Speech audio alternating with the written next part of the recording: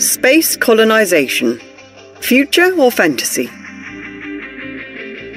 Since Neil Armstrong set foot on the moon on the 20th of July 1969 and declared one small step for man, one giant leap for mankind, people have been dreaming about creating futuristic communities in space. Science fiction films such as Star Wars have filled our minds with images of spacecraft travelling at the speed of light to colonies on other planets in other solar systems. Until now, these ideas have just been fantasy. But now leading scientists say that colonising space is the only answer for the future survival of mankind. But is space colonisation really possible?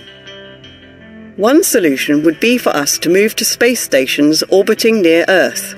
After all, astronauts have already been living on NASA's International Space Station continuously since 2000.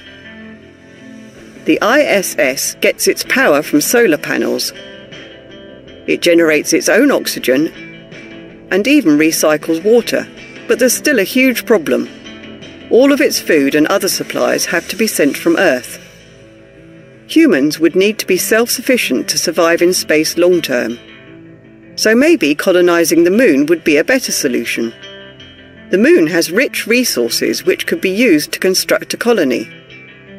Also, in 2009, scientists found water on the moon, which could be used to extract oxygen for breathing. However, there is no atmosphere on the moon, and it is boiling hot during 13 days of sunlight, and then freezing cold during 13 days of darkness. So any human colony there would have to live in a huge indoor biosphere. What about looking for Earth-like planets to colonise? Even if we found the perfect planet, we might not be able to get there at the moment. It would take over 700,000 years to get to Alpha Centauri, the closest star system.